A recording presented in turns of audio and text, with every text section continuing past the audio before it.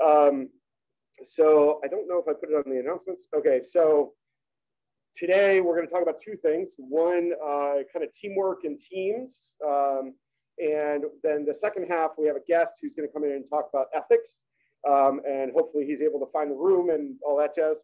And then there's going to be an assignment associated with the ethics component, which we'll review next Thursday. So coming up, we have, ethics today. Then on Tuesday, we have the project pitches.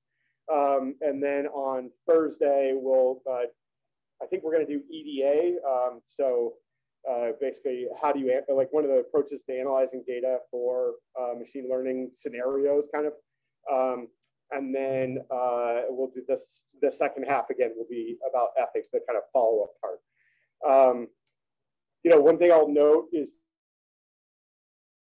these guys, I teach two similar classes, right? So this one, as well as one about software engineering. For all of you, machine learning, data science, ethics are a big deal, right? It is very, very easy to fall into ethical traps. And so take this part very seriously. I tend to talk about ethics a lot as I give lectures or whatever. But what Seth is coming in to talk about is like kind of the formal framework, which can kind of guide you to know how to ask the right questions while you gain experience, So it helps a lot if you're like, oh, okay, I know if I go through this checklist, it'll help. And then eventually, 10 years from now, 20 years from now, you'll be like, oh, it's the whole checklist is already in my head and I kind of sneak it in the conversations, But so that's why we like to teach you the framework so that you have kind of something that'll be there in lieu of your actual experience. And the same is true actually with this team. So, and as soon as I get a chance, I will post the note on Piazza about where the assignments are, but they are on Gradescope. They should be unlocked right now, but I'll put a link on Piazza too. Any questions? All right, any problems with the assessment? Has anybody been working on it at all? Been any progress? Yes? All right, anybody looked at it yet? All right, that's good. It is important. It will probably take a bit of time, so make sure you figure out, take a look at it before, the last minute. Okay, moving on to teamwork and teams. So I mentioned this as kind of something completely different, right? Because one of the things that we're covering in this class is kind of the practice of doing machine learning. So it's important to think about how teams work, both from a kind of in the abstract sense, because, you will not go in and not be on a team. Like it's just, that's how it works, right? But the other part of it is there's, kind of a hub component. So we're going to talk a little bit about it in terms of that hub component, just, to kind of make sure we cover that. But so from a formal perspective, okay, so there's been a lot of research done on this, particularly since COVID started. In some ways, it's been very beneficial to the kind of sociology world of COVID, because now you have this interesting new dynamic where everybody's remote, right? So what is that doing to things like teams and teamwork? How does it change how they work together? So there's been actually a lot of interesting research there. And, as much as, do not repeat this outside of this room, but go check out HBR, Harvard Business Review. There's a lot of good stuff there. I like it in general, especially when if you are interested in like how companies work. And so there's a bunch of stuff there. I'm cribbing from some of their articles quite a bit in this talk. So, props to, the people who were involved. But so when you talk about a team, there are kind of three things that make up a good team, okay? And one of them is, and it's a little, like the word choices are a little tough, but teammates should have autonomy, all right? They should have competence, and they should have relatedness, all right? So I'm gonna go through these words individually. Can somebody here tell me what autonomy means? As people in tech, you should know this. Yeah. So it's like it's freedom and kind of being able to work whatever you're working on. Right. freedom is a good word for it, as kind of like a loosey-goosey wrapper. You know, it's a little bit different than straight freedom, but it's a good word. You know, the reason I mention it as being in the software world, you know, autonomous systems, autonomous robots, you know, all of those, you know, where it crosses into like AI, right? So, so the point here is that autonomy means that the team members should have autonomy. Okay, and we'll talk about that in a little more detail. And then, okay, competence. What does competence mean? Yeah. Right. So, but not just knowing what you're doing, but actually being able to do it. Right. So, you know, your teammates should be competent. Okay, and we'll talk about that more in a minute. This is one of the reasons I don't normally do agenda slides, because I tend to go into the entire slide on this one rather than waiting for it. What do you think relatedness means? It is kind of exactly what it sounds like, but you know, it sounds weird. So, any ideas? Not quite. More like, you know, think about it in terms of a team and how it's connected, right? How is the team related? Okay, and it doesn't mean like, you know, married. It means like, how are they connected? Okay, and in some ways, that's almost the most important one. Okay, even though it's kind of got a weird name.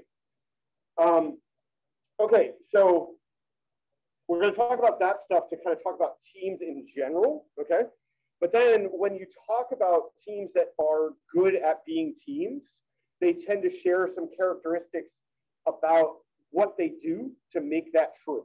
Okay, and two of them are team agreements. Okay, so basically you have some sort of document, and it will often be formal, but it sometimes isn't, but it'll have some sort of document that says, this is how we work. Okay, this is how we work together. This is how we work independently, so that, and you know, I say this in all my classes on the regular, right? English is not actually that great, neither is any other spoken language for communication in some ways, right? So if you write it down, it makes it easier for people to ensure they actually, you know, they're hearing what you're saying, okay? Job descriptions.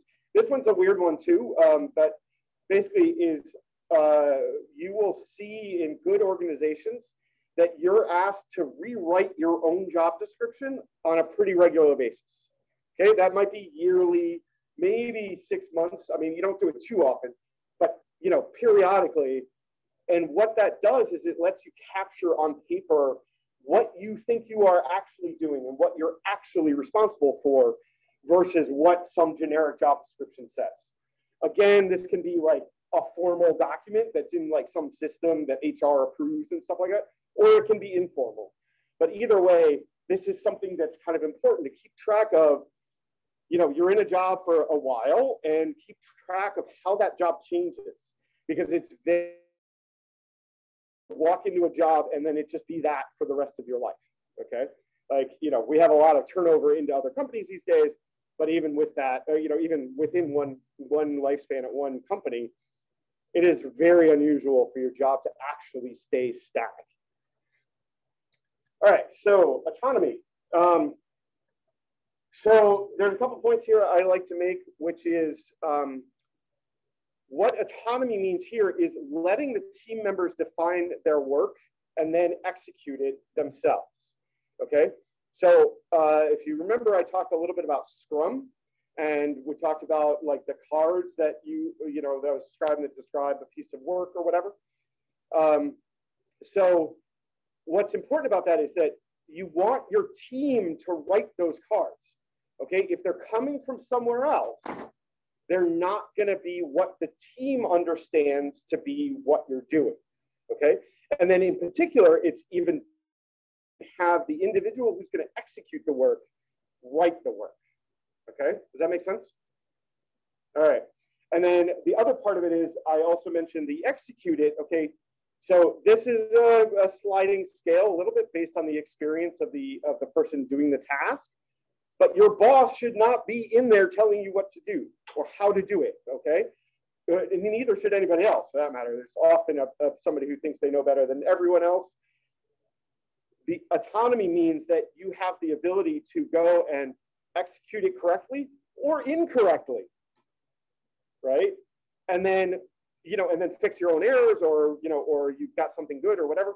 But you need the experience of making mistakes and fixing them in order to not make them in the future, right? So if somebody's just spoon feeding you all your work, you're not going to grow.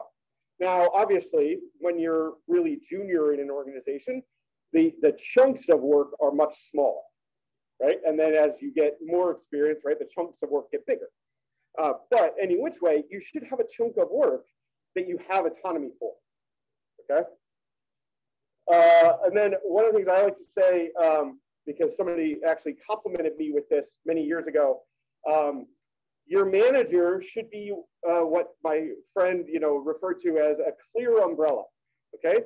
So an umbrella, protects you from all the shit raining down, right?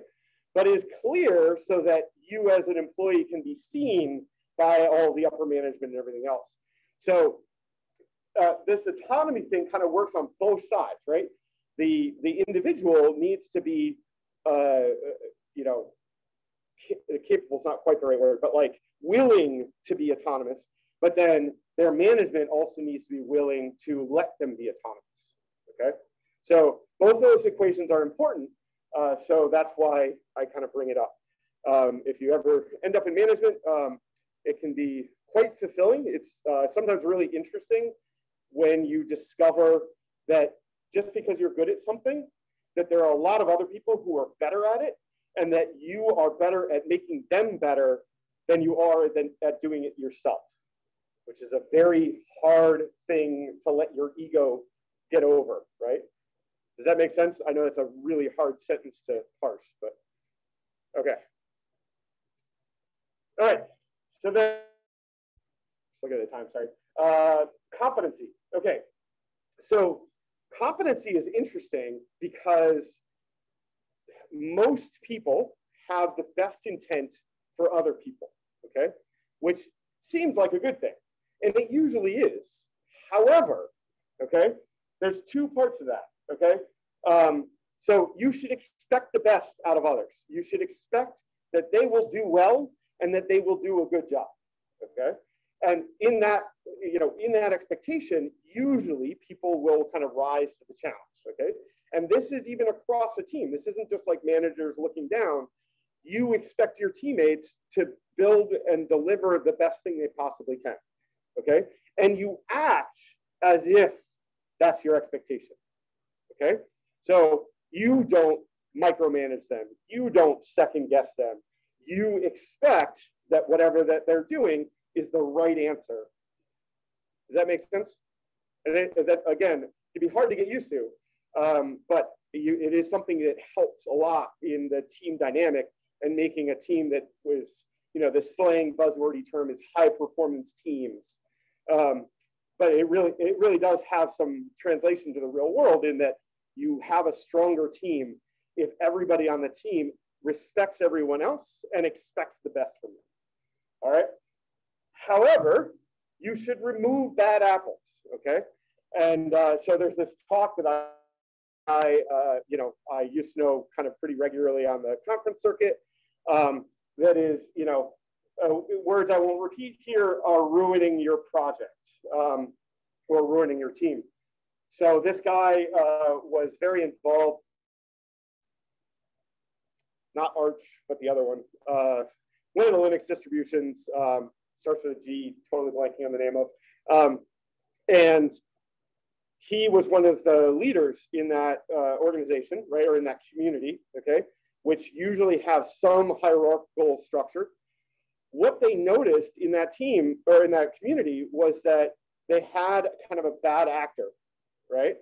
And that bad actor was one of those people who's just kind of like always down and always negative and wasn't actively going and like hurting things per se, but was a very negative influence on everybody else in the community and was very prominent.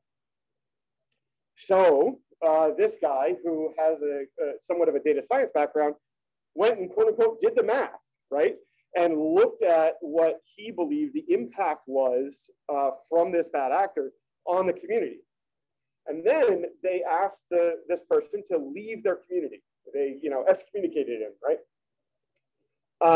And so he looked at the result and found that it improved their community just to get rid of this one bad actor, even though that one bad actor did a ton of work.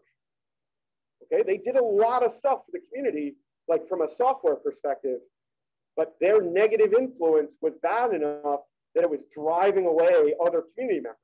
So while they might be able to do, 10 units of work as a human, and most people can only do 6, let's say, if you're driving away 10 people who can do 6, that's still a net loss, right?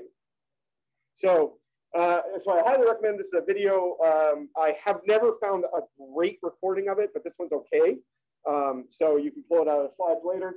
I caution you, there's some swearing that I assume most of you are actually comfortable with, but I do like to warn people just in case. All right, and so the last part I would just make is that particularly you see this in startups, but removing bad apples can have an outsized positive effect on your organization. Sometimes it is necessary to fire people. All right, and it's a terrible thing to have to do. I have done it more than once, but it sometimes needs to be done. All right. All right, so this one is, as I say here, often the hardest thing to articulate, to execute, to make happen, and has many different names. So if you ever, have they all had like an internship of some kind or another? Okay, so has anybody there in those internships said we want to like reinforce or improve or whatever our culture? Does that ring any bells? All right, that's the same kind of thing here. It's like when somebody talks about the culture of an organization or the culture of a team or whatever, they're also articulating the same relatedness idea. Okay, but so what does that mean? Well, it means that you want to build relationships between the humans on the team. Okay, so one of the examples I have for this, which I always was kind of jealous of, because I thought it was great, was many years ago, a friend of mine worked for a team, I think it was at Oracle actually, and the entire team was remote, right? So none of them were in any proximity to each other, or they may not have been in proximity to any individual offices. But what the company did for them was on a quarterly basis, which is pretty often, they actually brought the whole team together. And made sure that they had an opportunity to basically all sit in the same room together so that you could build this relatedness thing. Actually, for many years, did this accidentally, okay? By they had a couple of big tech conferences, both that they ran and heavily participated in, kind of depending on which conference it was. And whole teams would go to the conference and then sometimes also have a set of meetings around the conference so that they could, and basically that was how they solved that relatedness problem. One of the things, and this is a little bit inside baseball, but I think Red Hat management leadership didn't realize was that they were driving this, like I said, kind of by accident. And so they started cutting down on how often you could send a team to a conference, which had a pretty negative effect on this. Red Hat is very I can't think of words today. Disparate kind of organization, like the different teams work quite differently. So the teams where that was kind of rolled out faster, you saw a very negative effect in those teams. It was really interesting. So that relatedness thing really matters. It really does lead to a high performing team, and it can be very difficult to implement or institute, and then on top of that, to maintain it, right? And so when a company talks about maintaining their culture or reinvent stuff, really this is what they're getting at, is how can we get this relatedness between our employees? They're often talking about it at the company level, but if you can do it with each individual team, you kind of by extension then get the whole company. So a couple of tricks that you see in a well-connected team. So like if the team is doing these things, that means there's good relatedness, and it also causes good relatedness. That makes sense. So the first one, particularly, I bet for all of you, pick up the phone, right? The temptation is, you know, how many people did you talk to using some mechanism other than happening to, you know, wander by them that wasn't just text in the last 24 hours, right? Was it 0? Raise your hand if it was 0. All right, more than that. All right, so if there's, how about, let's say less than 5. All right, so challenges that we've had with the advent of chat and email and all that stuff is that it's a very low bandwidth communication mechanism, okay? And low bandwidth in this sense means there's very little data transferred besides the letters, okay? And this is why you get misunderstandings and stuff like that all the time in chat techniques, right? So when you are communicating with someone, and you can usually tell when it's kind of going off the rails a little bit, like they're not following you, or you have to keep writing a ton and they're not getting it and that stuff. Pick up the phone, right? And pick up the phone can mean a video chat. It could be a literal phone call. It could be walk down to their office, whatever. But move into a high bandwidth communication mechanism. And usually you'll resolve whatever problems, and it will improve the relatedness partially because of these other things, okay? So that one, at least for me, is, I know, particularly difficult. Like I am very text-based in general. Like I don't do well with like video. I don't do well with images particularly well. You know, I like to read. And so when I'm communicating with others, it can be a challenge because sometimes I need to pick up the phone and I really don't want to because I like typing, right? So keep that in mind. It really does help. And it should be something that you have in the back of your mind, you know, kind of kicking you. Like I took a cooking class in the Czech Republic, so I still have this Czech chef who screams at me in the back of my mind every time I scrape a board with a knife, right? So going forward, every time you're starting to get into one of those annoying conversations over chat, hopefully I'm screaming at you, pick up the phone, right? Okay, so chit chat is not a bad thing. So, and it can be very difficult when the team is remote, right? Because the only time they're generally interacting is via some meeting, right? In some sort of high bandwidth style. So find ways to incorporate non-work connections between team members. And there's been a ton of attempts at this over the course of COVID, right? You know, I know my team at Red Hat, right? We instituted happy hours, okay? And so what we did was, it was kind of funny because it evolved into something that worked quite well, but started out as kind of a stupid idea. But what we ended up doing was about, I want to say it was once a week, I can't remember exactly, but about once a week, we would have like a team meeting that was scheduled to be, let's say, an hour, but the content of this team meeting, and then the rest of the time was meant to just hang out, chit chat, you know, have a beer, you know, or talk about, you know, we had like a number of people on the team who were like really serious whiskey aficionados, and they would talk about that. You know, we had another guy on the team who built and raced cars. And so he would pretty regularly be like, oh yeah, I just want to race this weekend, you know, stuff like that. So if you can build in those kinds of constructs, it really does help your team connectedness because you think about the people as people, right? Rather than just, you know, a work colleague. So now that is often paired with a problem of poor meetings, okay? So what happens a lot of the time, if there is no venue for this chit chat thing, it often happens in meetings. And so the problem with that is that now, because that's not what you're supposed to be doing in that time period, to annoy a number of people in the meeting, or it's not going to be as effective, or you're not going to get the meeting accomplished, or whatever, etc. So be sure that your meetings are good, right? Make sure that they have a purpose, that they go to that purpose, and they have an outcome. Now, it could be, you know, it could be that an agenda helps, that often does, with time, okay? And you might have a timekeeper on that agenda. But a lot of meetings are single event things, right? It's like, okay, we have this problem, we need to come up with a design for it or something. So that can be the entire agenda. So it kind of depends on what the meeting is, but the idea is that having good meetings, it can make a big difference.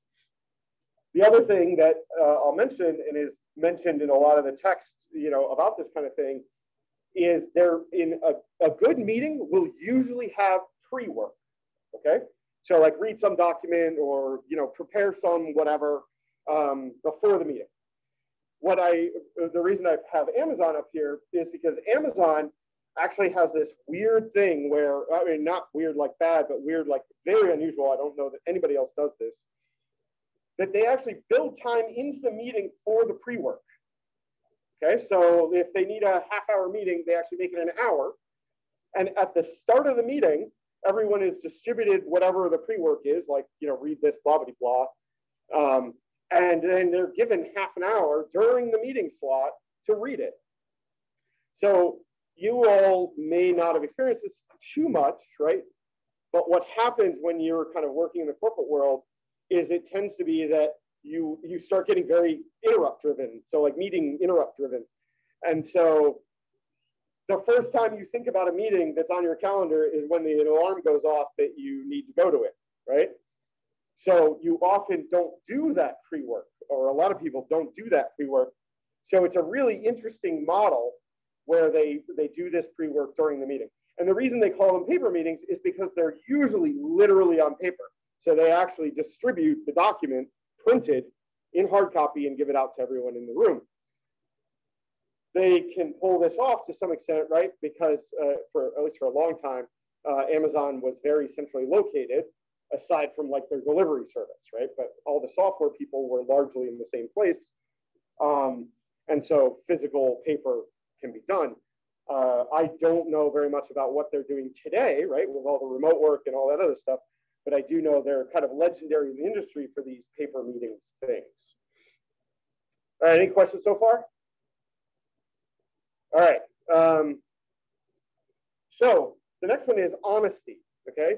And so honesty is saying what you can do and not sugarcoating, right? Not, not making it more than you can actually do, but at the same time, not making it less than what you can do. This is often referred to as being authentic, right? So it makes a big difference to a team if you can be authentic whenever you're conversing. This is very, very difficult, and more so, I think, in our industry than some. But like, has anybody ever heard of imposter syndrome? So a rampant problem in the industry. Sorry, my phone just keeps ringing today. Imposter syndrome is this idea that I'm in this thing, this job, this whatever, and somebody's going to realize sometime in the very near future that I'm actually not qualified to do it. Okay. As a corollary, has anybody ever heard of the Peter Principle?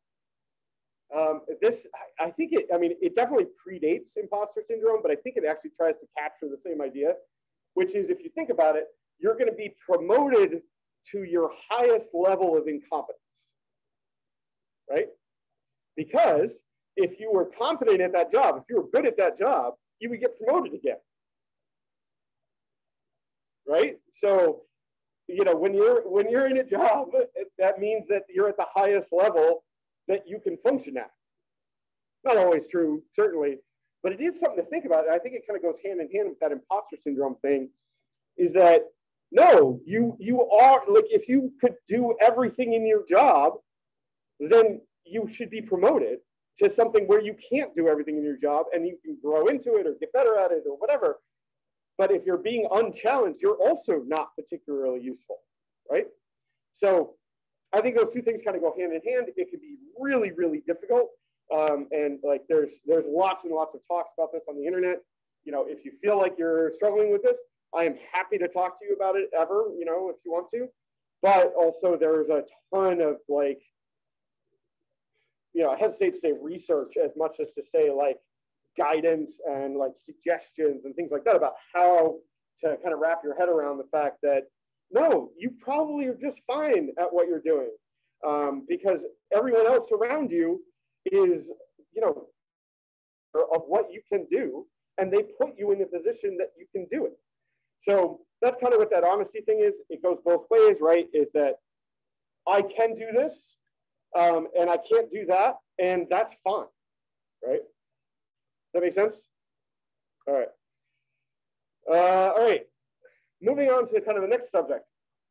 So, and I don't know if I'll have time for the exercise, so I may follow up with it later, but team agreements. Okay, so team agreements, okay, I probably should have put in an example, but team agreements usually have a construction like this, okay? They may be missing some of them, they may have a couple more, but they're usually similar to this. The first thing is, what is this team's mission, okay? What is, like, why are we coming in every day, okay? What is the how are we going to change the world component?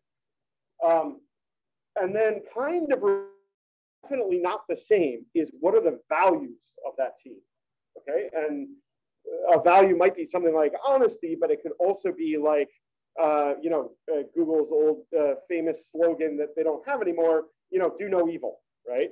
And, you know, or, you know, when you're talking about machine learning, you know, I talk about ethics a lot, you know, be ethical, right? So those are the values that are important to this team. And then responsibilities, this kind of gets into that job description component. So it can be responsibilities for the humans on the team, but generally it's also the responsibilities of the team itself. Okay, so what are you going to produce? And then decisions, this is another one, actually, universities are very, very into this thing, is who participates in decisions and who makes decisions, okay?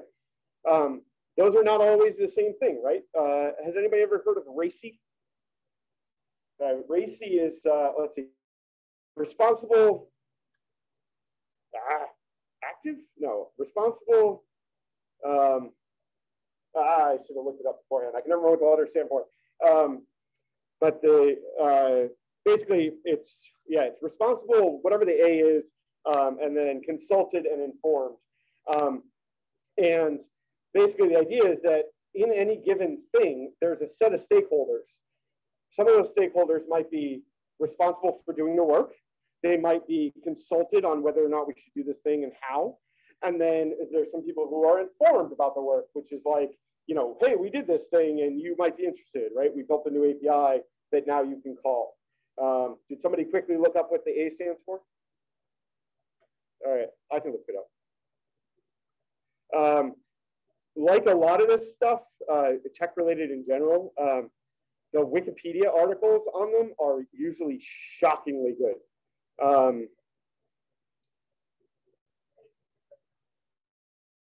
Accountable, that's it. Yeah, so, you know, some people on the team, right, are accountable for a particular thing. So that decision matrix is important, because what you don't want is a misunderstanding where, you know, boss man thinks that they're the sole decision maker on, you know, this thing, where the team thinks that, you know, oh no, this is a collective decision. So they can be quite important. And like I was saying, is like BU, like most universities, has a literal huge spreadsheet of this for all kinds of different decisions, like how do you hire new faculty members, how do you hire a lecturer, how, you know, whether or not they're going to get approved for tenure, stuff like that. And then how we work, okay? So how we work, this is kind of the biggest one here for me, is communication and expectation on communication. So we're all going to use Slack and we're going to use email, okay? What is the response time expectation on Slack?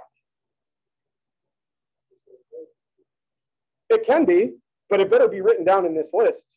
So that's the important part. It can be whatever you want it to be, but if you aren't all on the same page, you're going to have a bad day, right? Because somebody's going to write a Slack message and expect a 2-minute response, and the person receiving it expects to respond within 8 hours, right? Same with email. Generally speaking, you know, most organizations, right, if it's a IM chat, a chat client, whatever, like Slack, the expectation is that it will be no more than a few hours. whereas email tends to be longer, long form, so it can be a couple of days. But you want to know what the answer to that is before somebody pings you and expects a response, right? Because particularly as the world is kind of changing, there are a lot of people who use email like it's a chat because the chats didn't exist when they started working, right? So so it can lead to very difficult problems. It actually happens to me on the regular with somebody at BU where I Slack them or whatever and I expect a quick response where they are like 2 days later, they're like, oh, just saw your Slack message. But if I send them an email, I get something back in like 15 seconds. So, find out how that team's going to work and make sure everybody agrees. Metrics, that's another really important one, is that how is this team going to be measured, right? So this can be both coming from outside the team, but it's better if the team itself can say, this is what we're going to do, and this is how we're going to measure ourselves to do it. You'll see this often called, blanking on acronyms today. Made famous by Google. Totally blanking on acronyms today.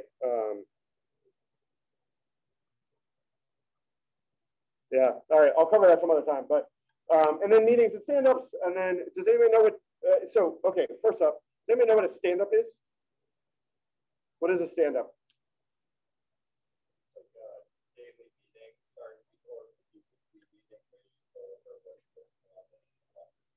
Exactly. Do you know why it's called a stand-up?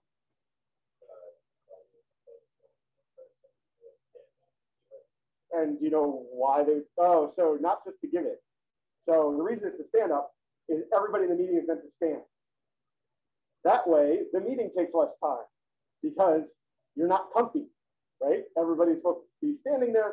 Then you go around the room and answer. It's usually these 3 questions, which is like, what did I just work on? What am I working on today? And what do I need help with? So like blockers or whatever. Often those kind of sentences are phrased slightly differently, but they're looking for the same information.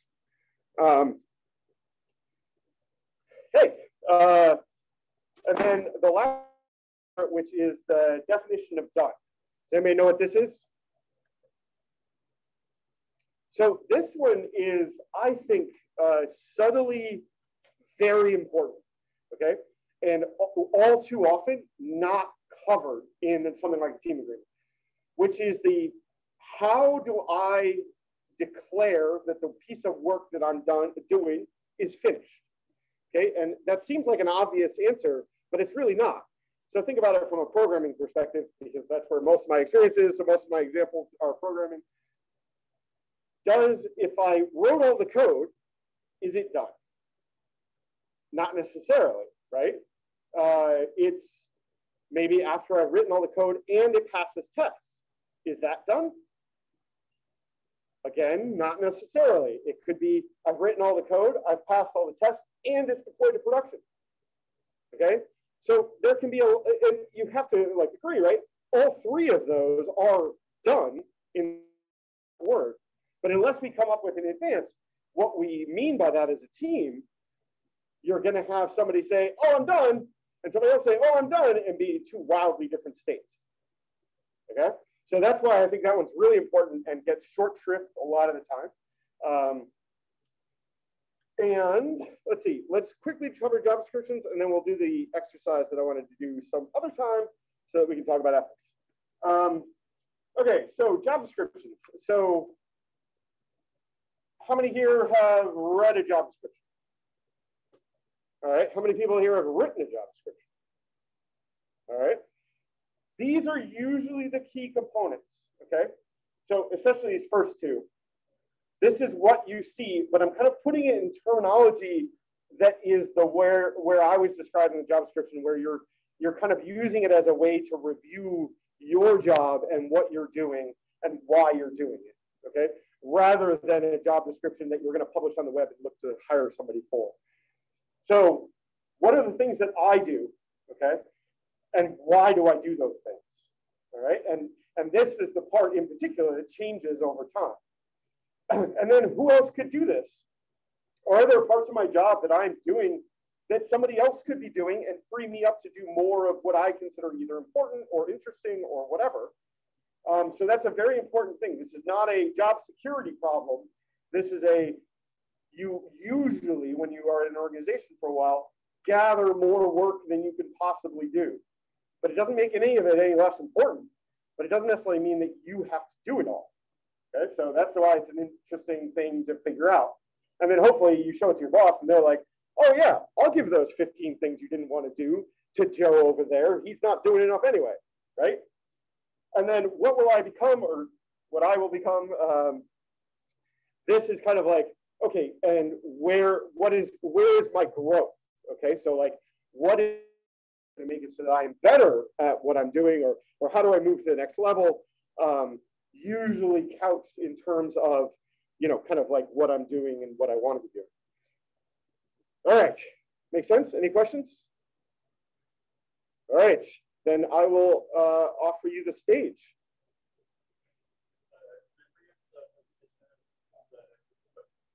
Yeah, that was my idea.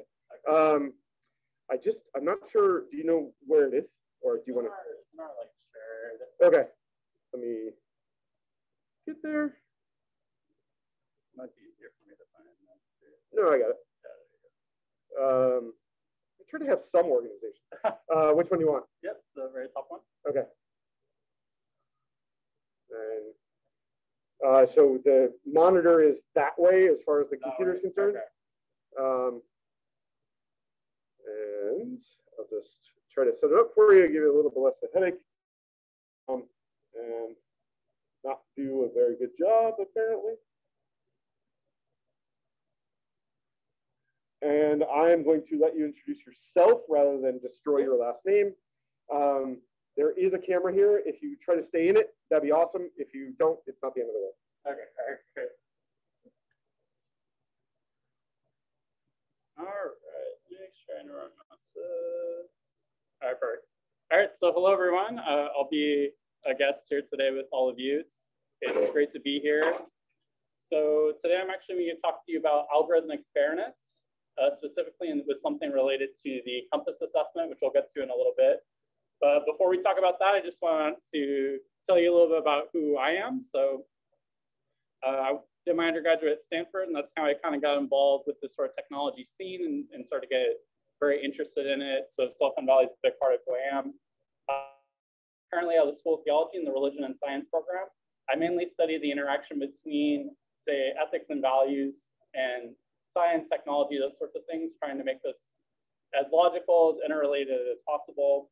And one of the big things we're actually helping with, me and my advisor, Wesley Wildman, is developing curriculum specifically for the new Computing and Data Sciences unit, specifically related to the PhD ethics requirements. And so a lot of this stuff that you're getting today is kind of being piloted in a sense. And so your feedback either to me or to someone else within CDS would be really crucial in terms of how useful is this kind of thing to you? Is it practical? Is it meeting your needs? Because the university is kind of at a time where it's trying to figure out a lot of what this is supposed to look like. And in fact, the universities across all of America are trying to figure out that sort of stuff too. So I think it's an interesting time, trying to definitely figure out some of this stuff. I do host some conversations on this sort of thing as well on a podcast called Digethics if you're ever interested. But if you have any questions through the course of this lecture, just go ahead and raise your hand. That's totally fine. We'll just get to it immediately. So a little bit about what we'll be talking about. Basically, the way that we refer to things here is something called ethics and responsible computing. So we're going to talk a little bit about what exactly is that. We'll talk about the machine bias article from PubPublica, and then basically go through a little bit of the implications of that. So what is the specific technology involved? What is the kind of machine learning that goes on into it? How do we kind of consider the different sorts of fairness of that, especially the kind of statistical categories that are used in that area? Then kind of more general challenges to data, to doing ethics and data science in general. And finally, a little bit about predictive policing. Okay. So ethics and responsible computing, or ERC, that's kind of the way we're talking about that here. basically refers to the tools, habits, and practices that help one to make responsible decisions with computing. So anytime we're using a computer or using technology, something to help us make kind of decisions, ERC. And if you want to know stuff, I would highly recommend that you go and look at the ACM, so the Association for Computing Machinery. They have a code of ethics. That's a lot of what this is based around, and the kind of thing that when you're going to be a professional, the sorts of standards that you'll be expected to follow. Also, highly recommend you look up the Stanford Encyclopedia of Philosophy, Application of Ethical Theories to Computers and Computer Networks. A lot of people are trying to figure out this sort of stuff, especially because of the interrelatedness and the kind of, well, if you're using a computer to do something, it does something you don't intend, the kind of ethical agency that you're exercising at that point can be a little fraught, to say the least. All right, so the main topic of today is going to be about an article in ProPublica called Machine Bias.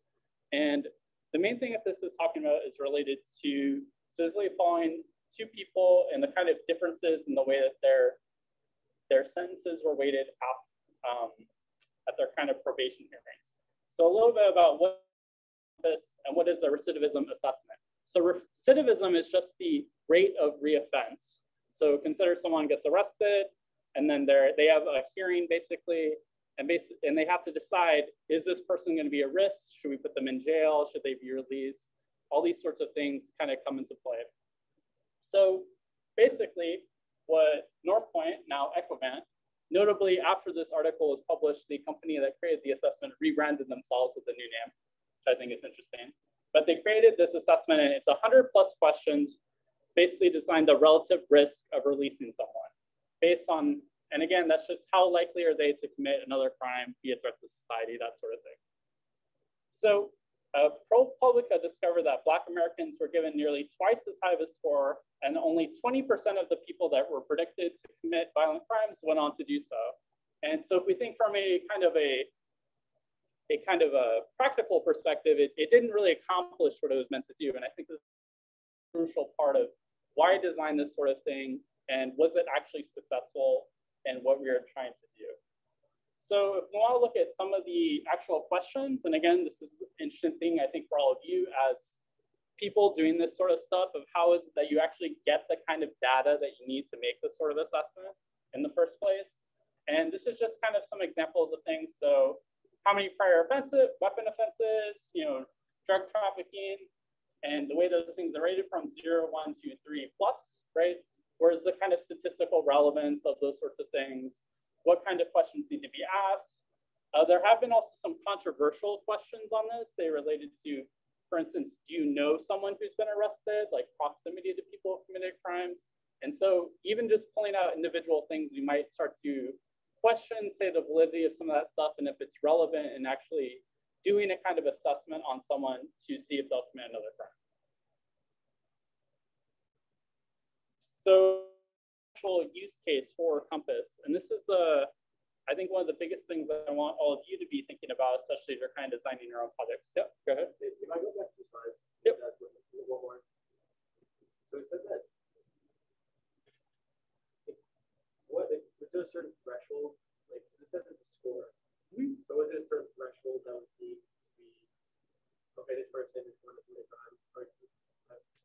Yeah, this is actually a really great question, right? So it assigns a score, and that's basically how it works. So you take 100+ questions, you kind of put them into an algorithm, and it spits out a single number, right? And so the numbers can range from 1 to 10.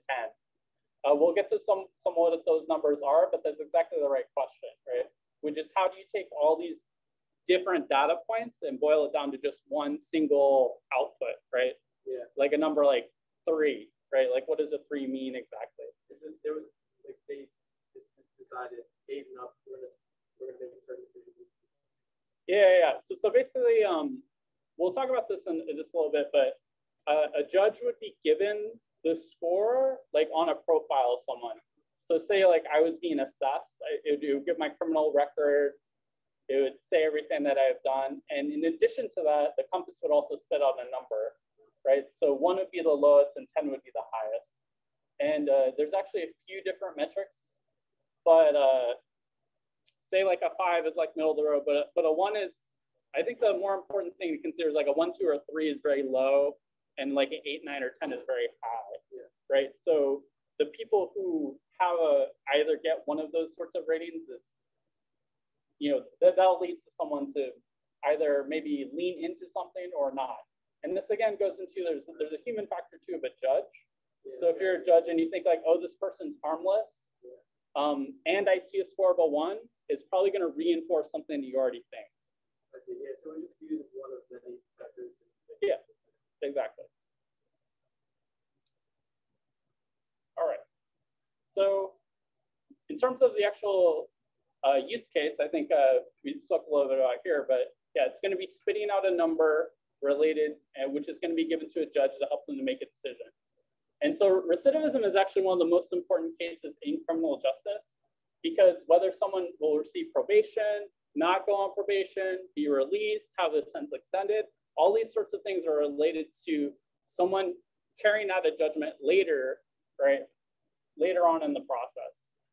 And so ideally what can happen is that you'll take a vast amount of data, more data than a judge maybe has time to go through it, and then boil it down in such a way that it's very digestible, very easy to read, makes a lot of sense, and hopefully accurate. So if it's working as intended, the tool will provide an unbiased, data-backed assessment that's accurate to what happens with time. And this is actually the most important thing, which is if we say that someone is going to, and then they do, right, that means that it works, right? But if we think that if they give them a score that says they'll reoffend and they don't, then there's a problem, right? Which was what we talked about earlier, one of the other slides mentioned. If we say that people in the high risk category and only 20% of them actually go on to reoffend, that's a really big discrepancy related to what the assessment is actually trying to do. So one of the other things I want to bring up in terms of bias and why someone might choose to create this sort of tool, I want to bring up this example from Danziger in 2011. Okay, which was related to this study that found that judges actually tend to be more lenient right after they've eaten something, right? So if a judge just had lunch, they'll probably be more lenient than right before lunch. And so there's all these things that go into, oh, how can we use data to make it so that these sentencing procedures are actually more fair than they would be otherwise? So these sorts of things are kind of in the back. Like, why would someone choose to create this?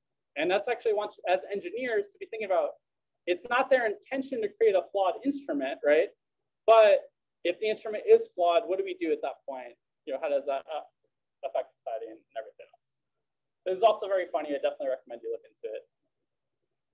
So in terms of the actual risk scales, which I think you asked about earlier, there's going to be 3 different ones.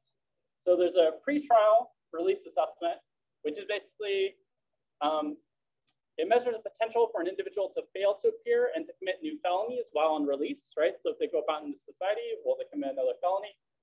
And according to their research, the scale takes track of current charges, pending charges, prior arrest history, previous pretrial failure, residential stability, employment status, community ties, and substance abuse.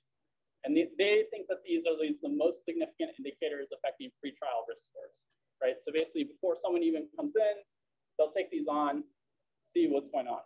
Then there's the general recidivism scale, which is the one that the article is mainly talking about. And this is just designed to see if someone will go on and predict if they're going to go on to have another offense at some later point in time.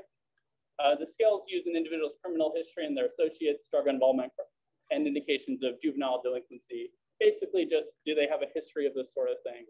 And will that history continue? And finally, there's the violent recidivism scale, which is kind of related to the previous category, but specific for violent criminals in particular, which I think are among some of the crimes we'd be most wanting to not have happen again, right? We wouldn't want violent crimes to be occurring. So that's one of the most, I think, serious uses and the use cases of this kind of technology. So this information comes from a professor at Yale, Joan Feigenbaum. And she basically, and there's kind of 2 conflicting ideas about the fairness of this kind of technology, okay? So first, North Point, the people who created it are gonna say, yes, okay, this technology is fair. What do they mean by that? They mean that for each value of C, right, and C is gonna be the actual score that's given to someone, the percentage of white defendants with that score of say 1, 2, 3, doesn't matter, and the percentage who are Black will be the same. And basically, this is called equalized odds. So if someone gets a 5, it doesn't matter what race they are, right? They are as nearly likely to reoffend as someone of another race, okay? But ProPublica basically says, no, this is actually unfair. And the reason why they say this is unfair is because it's not about, say, the individual scores having statistical parity between them, but rather that people of different races are assigned different scores much more likely, vast differences. So if we actually take a look at this, I don't know how well you're able to see this, but if it is the case that white is nearly twice as likely to be given a low score as someone who's Black, right? Then the equalized odds that going into someone being a 5 aren't nearly the same because basically if you're up here in these statistical distributions, as you can see, they're much more even, right? Black defendants are much more likely to be in the high category between 5 and 10 than someone who's white. And actually in this, we can see that they're overwhelmingly at the 1 range, right? So even if the scores seem to be kind of somewhat valued, the distribution of those scores is actually, there's something going on there, right? Like there's something very fishy in the data. It doesn't quite look right. The distributions look really weird. And again, the sort of prompting case for this, the reason why ProPublica decided to look into this has everything to do with the fact that you have examples of people with this 1 score, right, who are going on to commit crimes, right, even violent crimes, people in the kind of upper bound range who don't go on to commit those crimes, even though they're given a high score. And so there's some sort of problem with the way that this tool actually works, the kind of assessments that it's making. There's some bigger issues going on, right? Like whatever it was designed to do, it's not quite accomplishing those sorts of things. So the way that Feigenbaum talks about this is called something called balance versus calibration. And so the reason why it's difficult with something like machine learning to establish kind of a consistent score, right? Where either, you'll kind of be giving people roughly equal distributions across the board, or it'll be the case that a score for one person will not mean the same as a score for another. And let me put it this way. Let's go back and look at this. So there's 2 ways that this could happen, okay? Either it's going to be the case that we have roughly equal distributions for both, or it's the case that a 5 for a white defendant and a 5 for a Black defendant just don't mean the same thing, right? Where a 5 for a Black defendant still means like a higher risk of some sort. And that's just because of when we're talking about the lack of calibration, it's because the actual recidivism rates, right, or the predicted recidivism rates kind of from a broader statistical perspective are unequal. So they can't mean quite the same thing. And the way that this kind of works out is you're going to have the kind of heavily tilted towards having Black defendants in that higher range, almost no matter what, because of the underlying data structure that's already there. So I know it's a little bit complicated, but we'll keep trying to explain it as best we can. But basically, anytime you have 2 populations with different rates that you're trying to assess with the same score, you're going to run into this kind of a problem.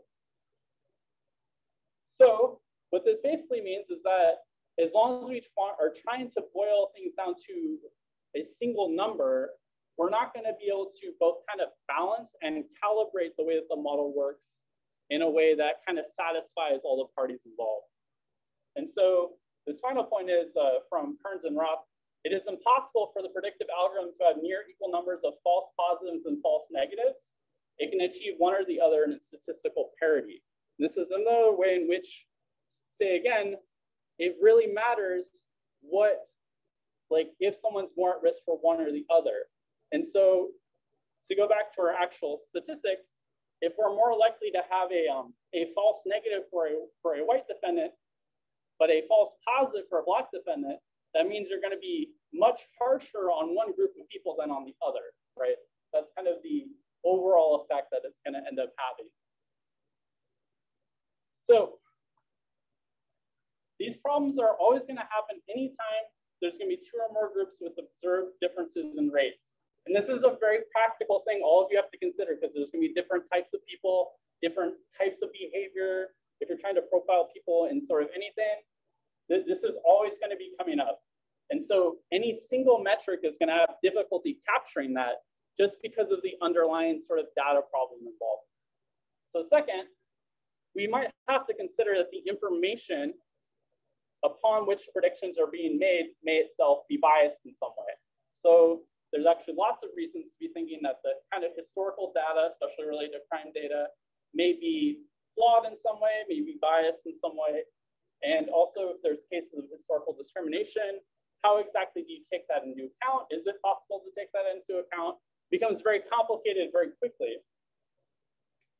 And so in this case, historical discrimination makes it highly likely that the information fed into the COMPAS algorithm was biased by prejudice, at least to some extent. Then finally, predictions of this type of reliable and near perfect information. And this is something I really want to hit home for all of you, which is that you can't have perfect information, right? Your information is always going to be unreliable to some extent.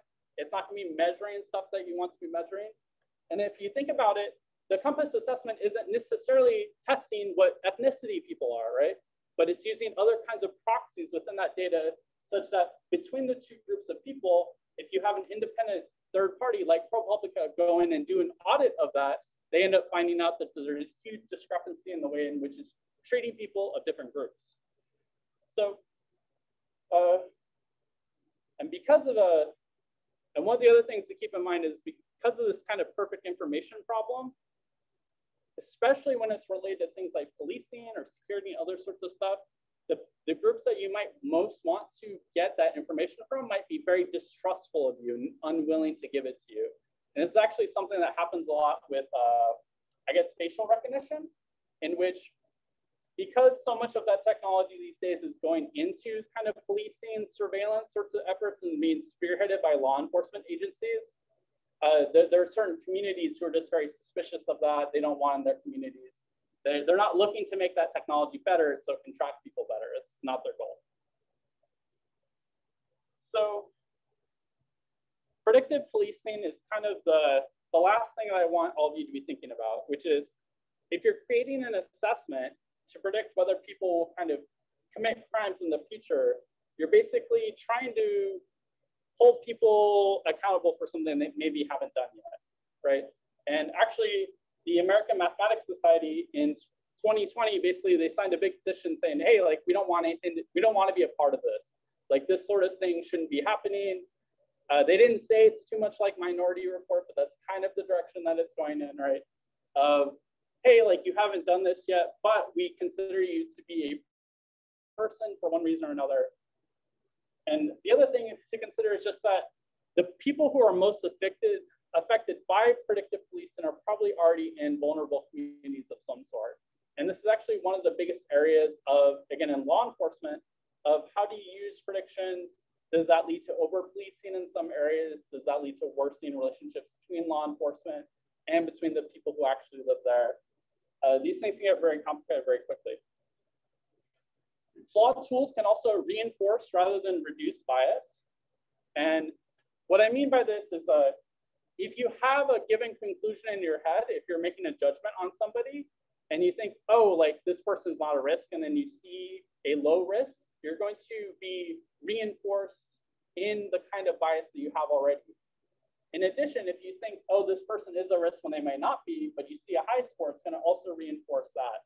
This is something called overconfidence that can come with technology, and it's a kind of paradox that we have to be dealing with all the time, which is if we have some sort of a technology to tell us a given conclusion, we actually become a lot lazier in the way that we reason about things.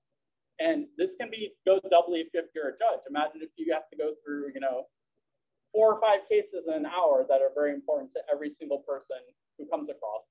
If you've ever actually been to some of these, ever been to court? I've actually been to immigration court many times. These cases go really fast, right? Judges have to get through a lot of them.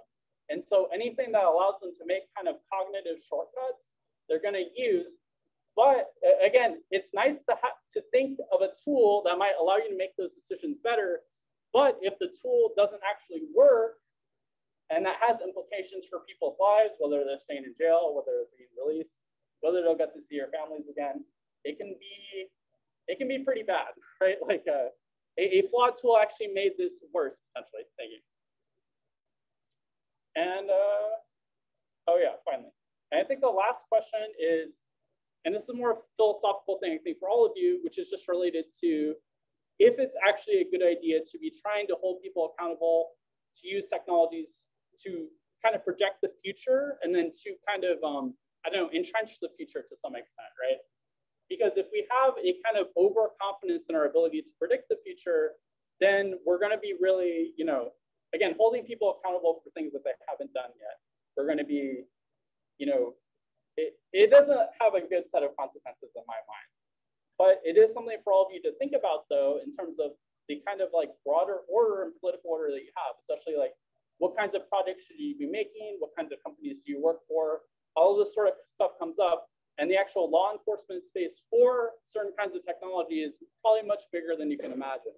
So we really be urging you to think through some of that stuff in terms of what are you actually able to do?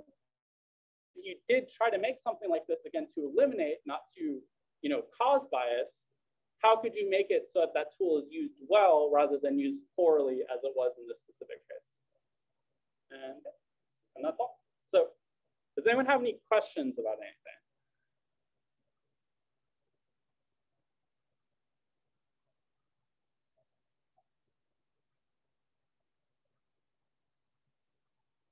Crystal clear? Okay. I could also ask, has anybody here seen Minority Report? It's probably true. That might be a little bit of an old movie now these days. You should. It's definitely on the list of well-referenced movies in this country. But yeah. But again, I know I mentioned this earlier in the presentation, but as people who are trying to design products, I think people often want to design things that'll work better, that alleviate a kind of problem that they see in a space. And I think there has to be some benefit of the doubt for, say, the creators of some of these tools. But one of the things which is really important is knowing, like, is my tool working? Is it doing what it's intended to do? Is it making a problem worse? Does it, you know, just does it work as intended? And these sorts of things are really important when you're designing products that work on their own, that people be interacting with, right? Especially if they're unsupervised. But the kind of underlying sort of data problems that are going on are stuff for you to think about, and how you address those problems depending on what sort of thing you're working at can really affect the people who use it. So just keep that in mind for the future. And yep, go ahead. Is it still used? What? Is the algorithm still used? So I don't think Compass is necessarily used as much, but Compass is one of many. There's not just one of this type of assessment. So was Compass the first? Is that like So Compass was one of the first ones that was explored independently by a third party. Okay. So ProPublica actually went through a whole methodology where they went through several cases and basically followed up years later of like, did these people reoffend or did they not offend?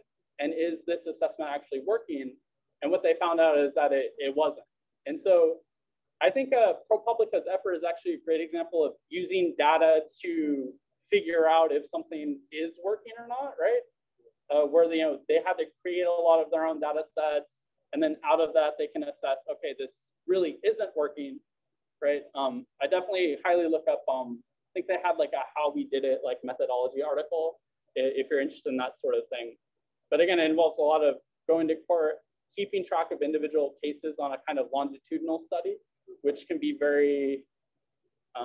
It takes a lot of effort to do something like that. But there definitely are still assessments like this being used, and they're being explored, I think, quite heavily. Can you explain the assignment quickly? Sure. I don't know if you have to display it as much as just kind of say. So I'll post it to Piazza. It's already on Gradescope. It should be pretty self-explanatory, but basically there's two assignments. One is take a look at these case studies and kind of evaluate them in terms of like kind of this ethical framework, right? And then the other one is, do you want to explain the current events part? Sure. So going to be kind of a hypothetical part, like a hypothetical assignment using case studies, right? These case studies are more fictionalized. They're a little bit more straightforward. I think they have a little bit of analysis embedded in them, and you can kind of select one from a list of them. But in addition to that, we'd also like you to look up a current event as something that's in the news and just answer some questions about it. There's only a few questions. It's more to kind of get you to start thinking about these sorts of things.